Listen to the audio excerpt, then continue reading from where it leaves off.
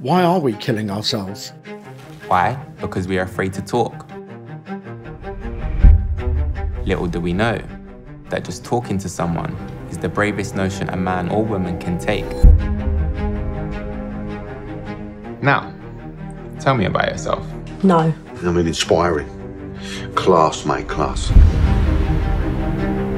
It isn't a suicide film and it isn't a mental illness film. It's mental health, which everyone has, everyone's on the spectrum for. Normalising those conversations about our general well-being, that's what I want to come from Stepping Stone. My name's Troy Swift. Is your mum Taylor Swift? Big man, does he look like my mum's Taylor Swift?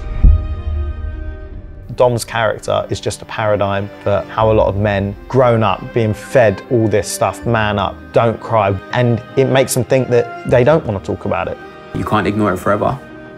No, but I can try.